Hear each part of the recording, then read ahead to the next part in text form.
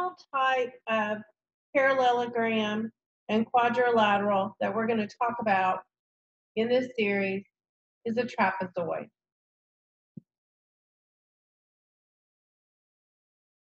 So we kind of addressed it in the last lesson, but there are some special things about trapezoids that we want to look at.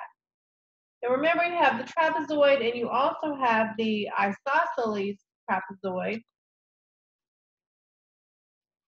which is the one that has the two sides congruent in length.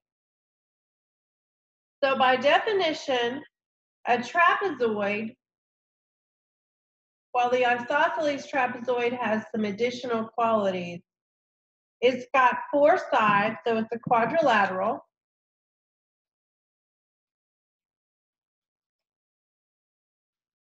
At least two parallel sides.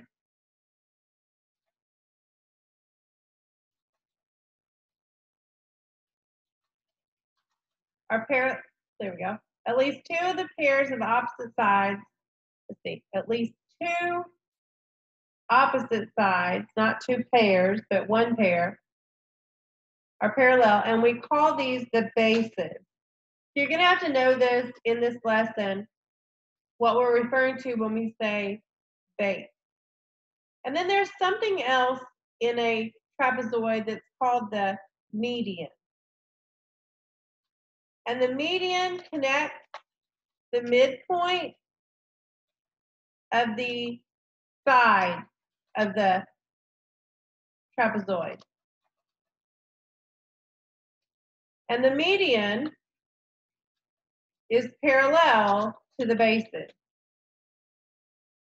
So that sounds like a lot of words, but let's just draw it out and it will make a little more sense. So we have base 1 and we have base 2. This is not an isosceles trapezoid. And it's not a right angle there. So at the top is our base 1, which we usually have with a little subscript 1, just like that. And then at the bottom, we have base 2. And then we have that median that we were just talking about. The median is parallel to the bases and connects the midpoint of the side. So the middle and the middle. That is the midpoint. There is your median.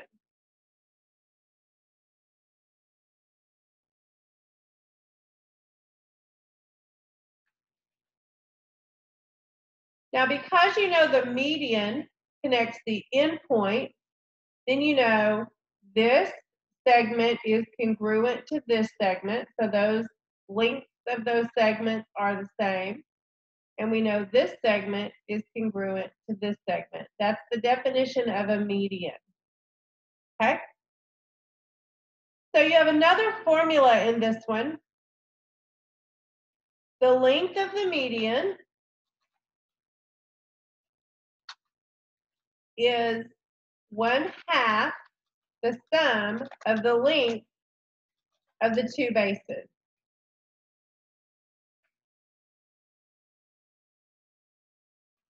So the median length equals B1 plus B2, all of that divided by 2.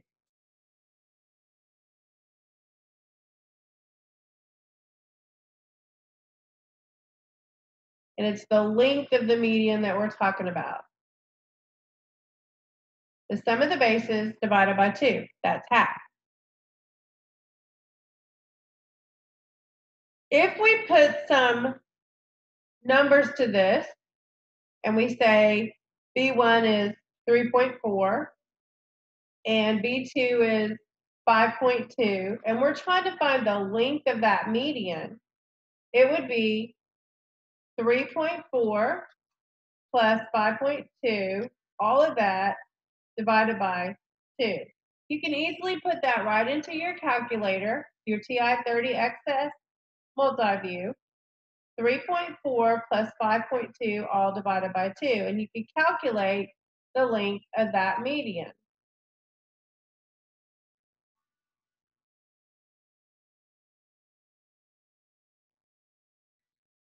So what we want is 3.4 plus 5.2 in the top of a fraction.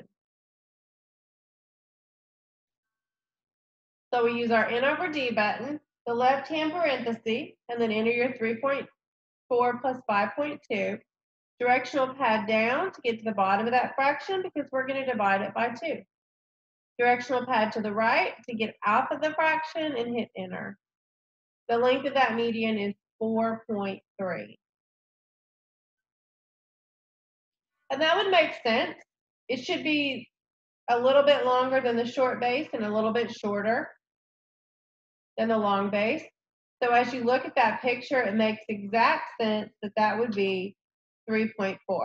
I'm sorry, 4.3.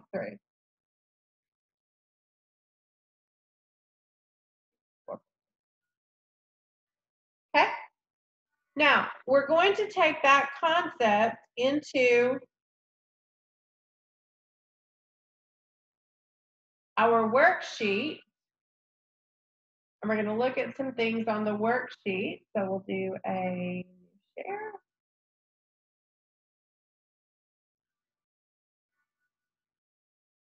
And find the length of the median of each trapezoid. So number 1 is exactly what we just did. It's the sum of the bases divided by 2. So it's 18 plus 14, that's 32, divided by 2, which is 16. So that one's not too challenging. Pop that in your calculator. No need to even try to do that in your head. All of these first ones are pretty much identical to that. Let's go to the next section because we're going to involve a little algebra in these. Okay, so our last lesson had to do with parallelograms and the angles inside. Little bit of review here because the trapezoid is also a parallelogram because opposite sides are parallel. So you have 2 parallel lines and you have a transversal. And we need to figure out something about these angles. Well, those are same side interior angles. And they are what kind? Hopefully you remember they're supplementary. That tells you 104 plus 8x plus 20 equals 180 degrees. Subtract that 104 from both sides. So 8x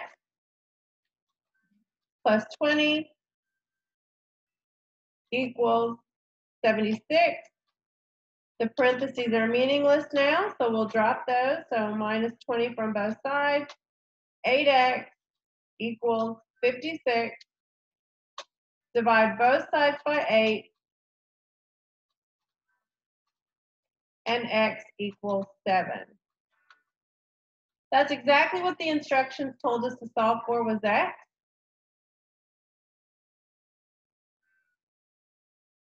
And of course, those 8s would have canceled out, so we mark those. So x equals 7. That is our final answer. So on this next group, that's exactly what you're going to be doing is the continuation of the same side interior angles being supplementary, kind of the continuation of our last lesson. And now we're going to find the length of bases or median using algebraic equations. So let's just look at number 29. So we look at number 29, and we know that in a trapezoid, the sum of the bases divided by 2 equals the length of the median. So we know that 6x minus 13 is the length of the base, and that equals 21 plus 7x minus 12, all of that divided by 2. That's the equation that we're going to start with. Now, how do you get rid of a fraction? From algebra, you should remember that if you multiply a fraction by the denominator, those cancel. But what you do to one side of the equation, you have to do to the other. So we have to multiply that 2 on both sides. Well, now it's a distributive. So we're going to have to distribute that 2 to both members of that quantity. So we get 2 times 6x, which is 12x, minus 26, because 2 times negative 13 is a negative 26, equals, over on the other side, it's just 21 plus 7x minus 12, because the denominator cancels out. We're just left with the numerator. When you multiply that fraction times the denominator, the numerator is all that's left. So you just carry that right down. Now we're just going to solve this like normal. So we're going to combine like terms on the right-hand side of the equation first. So 12x minus 26 equals 21 minus 12 is a 9 plus 7x. We're going to subtract 7x from both sides. And then when we get that done, we're going to carry up here. We have a negative 26 equals, excuse me, we have a 5x minus 26 equals 9, because we subtracted 7x from both sides. Now we're going to add 26 to both sides. And so 5x equals 35. Divide both sides by 5. X equals 7. But they didn't ask you for x. In the instructions, they asked you specifically to find the length of NK. NK is 7x minus 12. So we're going to take this x and plug it in. So for us, NK is 7 times 7 minus 12. 7 times 7 is 49, minus 12 equals 37. Correct answer is going to be A, 37 on that one. You be careful, not always are you trying to just find the variable. In that middle section example we did, the instructions said to find x. In this one, it wants us to actually find the variable, then plug it back in to get the length of that base. Some of these I assume. This one is looking for the top base. Number 27 is looking for the bottom base. And number 28, looking for the top base. You're going to work them all the same, practice your algebraic equation solving skills, and use that formula over and over. So remember, on this one, you are going to upload the pictures of your notes.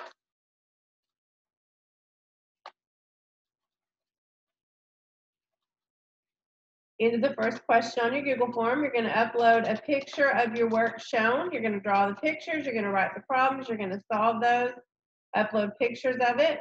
Then you're going to put your multiple choice answers in Google form. Don't guess. Use homework help to make sure that you get them right.